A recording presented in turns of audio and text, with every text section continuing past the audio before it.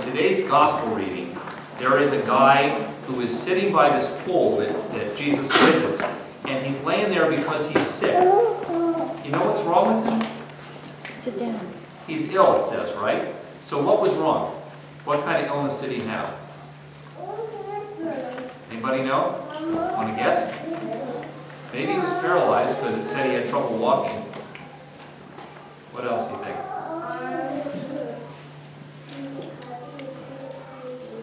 He probably could not play baseball, no. But we don't really know, do we? It doesn't really say what was wrong. And sometimes, when we're trying to help people, and we see that people need some help, it's sometimes hard because we don't always know what people need. I know sometimes, like when people ask me, like, what kind of help even do I need? I go, I don't know. There are times when it's hard to figure that out. Jesus somehow knew what this guy needed, but we don't always know that. So when we get some help figuring out what people need, that's a really great thing because it helps us to begin to help folks if we find out what they actually need. So I found out this week something really important. We work with a group of people called Gaithersburg Help. Do you guys know what Gaithersburg Help does? Do you know what Gaithersburg Help does? What does he do?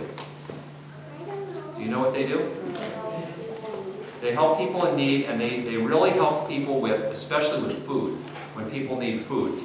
So we always collect food back there, and we bring in all kinds of food, but sometimes when I go shopping, I go, I don't know what kind of food people need. Maybe they got a lot of one thing and not a lot of another, and I don't know. So what Gaithersburg Help said to us this week was they said, you know what? We know in the summertime, because now we're getting close to the summertime, in the summertime we run out of two things that people really need. Yeah, but there's two things they really need to eat that they don't have. So you know what those are? They said they came up with two kinds of canned food that they always run out of and people always need. What do you think one of them is? Vegetables, a good guess. It's not what they told us. I would have thought that too. Fruit, very good. Canned fruit, that is one thing that they need. What's one more thing? Vegetables. Soup is a good idea. That's not what they said. Vegetables, they didn't say. I wouldn't have thought of this. You know what they need?